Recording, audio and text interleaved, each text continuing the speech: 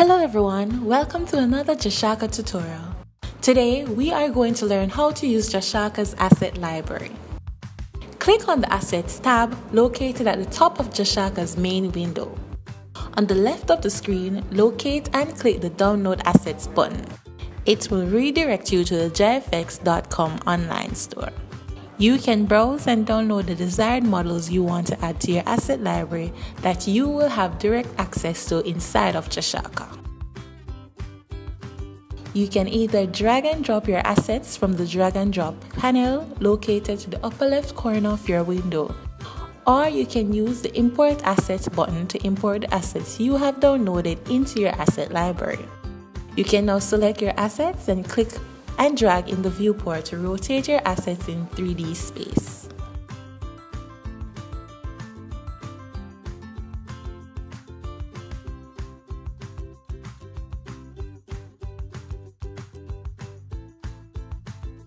In order to import an asset into the editor, you first need to have a scene open. Open an existing scene that you are currently working on. Then from the asset library, select your desired asset and click the Add to Project button. The asset will now be added to the Models folder of the asset browser over in the Editor tab.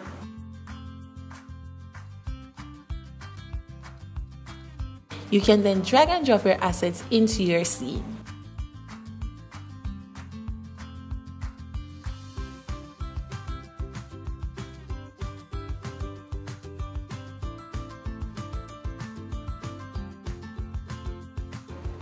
The asset library is designed to give you quick access to your 3D assets and ability to create collections to better organize your many assets.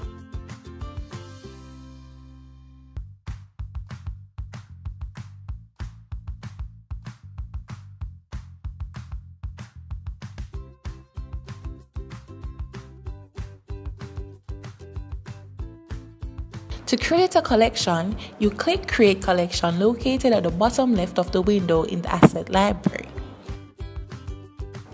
Give your collection a name and click Create Collection.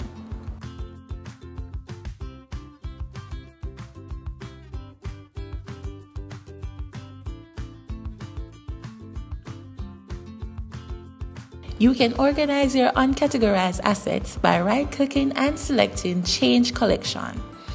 In the drop-down menu, select the name of the collection you want your assets saved to and click the Change Collection button. You are now fully organized and ready to create world inside of Jahshaka.